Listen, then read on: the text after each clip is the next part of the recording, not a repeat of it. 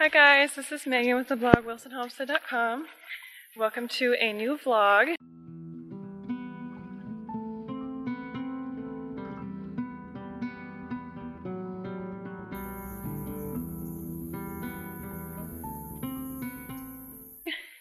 So a couple weeks ago now, we bought a milk cow. And we didn't think we'd do it so soon. We thought maybe wait till next year or even the year after just because we're so busy. But then Luke's cousin was selling one of their milk cows, and she is pretty much the perfect beginner cow. And they gave us a good deal on her, and we were like, you know what, let's just do it. So we went for it, and we got a milk cow. Her name's Charlotte. She is an A2 Jersey Brown Swiss cross, and she is the sweetest thing ever. I'm just out here checking on her. Here's Charlotte. She's so affectionate. She doesn't have an aggressive bone in her body, and she is due to calve tomorrow. So I'm like keeping a close eye on her. A couple days ago I noticed her udders start to fill up. It was looking bigger. Today I noticed she's got a bunch of discharge. This is kind of TMI, but she's got a bunch of discharge, and that's a pretty big sign too. So I think probably within a couple days. Her due date's tomorrow, so I think really anytime we're gonna have a calf now. I'm so excited. Oh, good girl, Charlotte. I know. Oh, the flies are annoying, huh? I better get your fly spray. She's got one little stubby horn right here. It's pretty cute.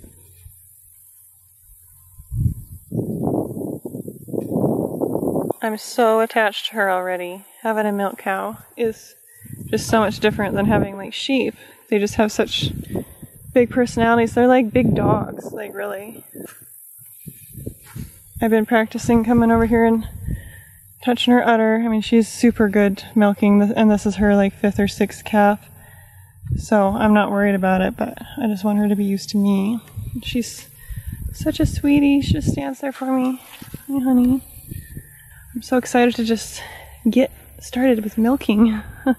I'm like nervous about doing it because I've never milked a cow before. So when we first moved into this property a couple years ago, I was so sad because there were no weeds on the property. And I know that sounds kind of weird, but a lot of weeds are medicinal. And I use plantain every summer if any of the kids or us get bee stings or wasp stings. I will just look around for plantain and find some and chew it up and put it right on there, and it draws that straight out of there. And it's amazing and it works so well, but we haven't had plantain here until this year because the last people would spray for weeds. So it's taken 2 years for the land to recover, but this is the first year I've noticed that we have plantain. We also have like mullein and like even like dandelions that we use for different things. And I'm like so happy that I am finding all these medicinal plants now. So this is plantain, these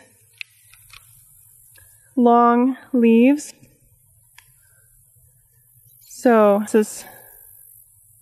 this is plantain. You can see all these ribs going all the way down the leaf, and it's a nice long leaf. This is plantain. This is what I would take and chew up and put on like a bee sting or a wasp sting or even like a spider bite. We've used this for hobo spider bites and it works really well. And it's got these like flower things on top. So this is what plantain looks like. If you've got any in your yard, you can start using it.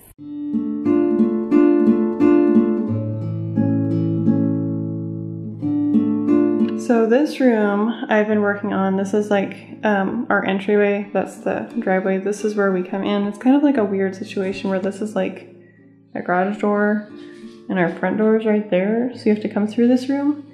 But anyway, I painted these walls because they were so dirty.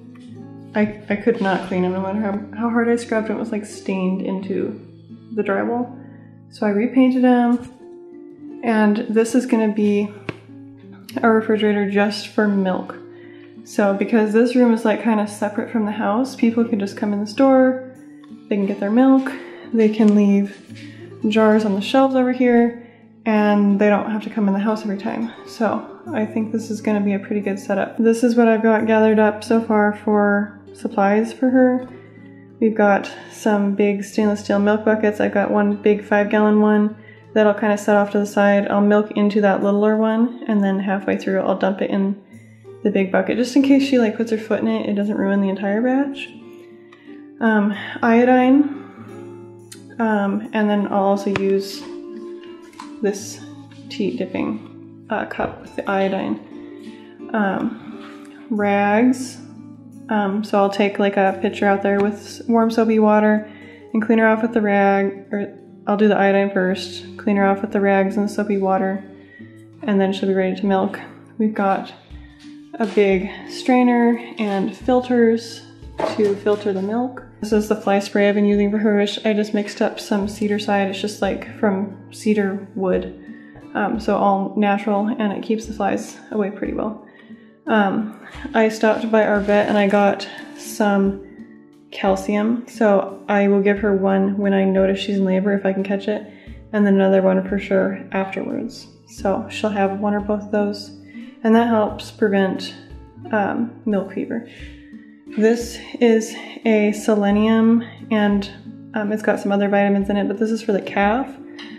Within 24 hours after it's born, selenium is so depleted in our soil here in Montana, so a lot of farmers around here do that. And it was only $2, so I did get that for the calf. I've got a big heavy-duty pail here. I'll put her alfalfa pellets in this to eat while I'm milking her, so she hopefully holds still. She seems, from what I've heard from the lady who had her before, is she seems to be a really good milker. She stands really well, so I'm not too worried about it. But we also don't have a stanchion quite yet, so for the first little while, unless she goes like super late and Luke's able to have it ready on time, for the first little while, we'll be just like tying her to the fence and letting her eat her alfalfa pellets and milking her out in the pasture. So hopefully that goes well. I also have her brush here, so I can brush her off before I milk so that nothing like falls off into the milk. Oh, and then I also have an organic dairy cow ration that I'm gonna just give to her for the first week. That'll help prevent ketosis. Anyway, I got interrupted by some little kiddos. But I was saying I also have molasses to put in some warm water for her for right after she gives birth to help get her energy back up, and that does also help prevent any issues like ketosis. So I think I'm mostly ready. The only thing that's still coming are jars. I ordered a whole bunch of half-gallon Mesa jars. I like didn't even want to bother with trying to find them at thrift stores really cheap. I just ordered some big 12 packs from Amazon. I'm like, I just need to get them here. We're gonna be like overflowing with milk soon, and I don't have enough jars. So that's the only thing left. That's still coming. But other than that, I think I have what I need. So she needs to hurry up and have her calf. I'm so excited. The next day. I see a calf. Oh my gosh, Charlotte, you did it. I didn't even bring the big camera out here. I'm just filming on my phone. Oh my goodness, honey. You did so good.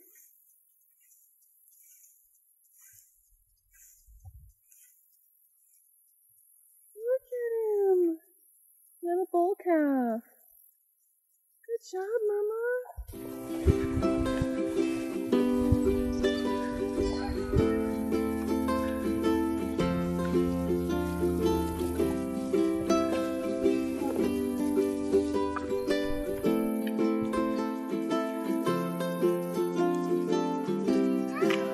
Checking that down. Yeah. That's sweet. Hey, can't stop running. Well, not want to go over there. Worried about the...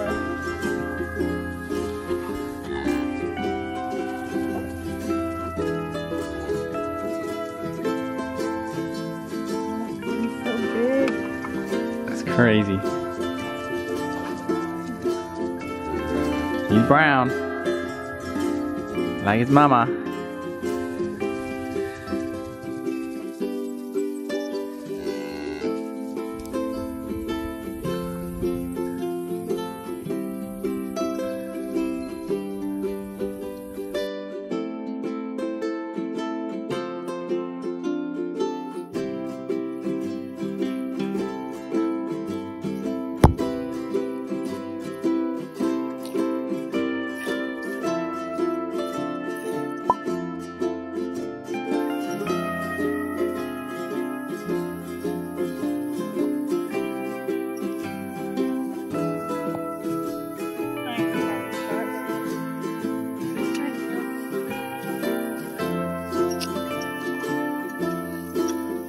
It's been going so well milking Charlotte. She's the sweetest thing ever. We haven't been giving her her alfalfa pellets during the milking. We've just been having her stand there. She stands without being tied. She stands without needing any grain. She just kind of falls asleep chewing her cud while we milk. And then afterwards, I give her her alfalfa pellets and whatever I'm gonna give her that day as like kind of a reward, because that will even more train her to stand still for us.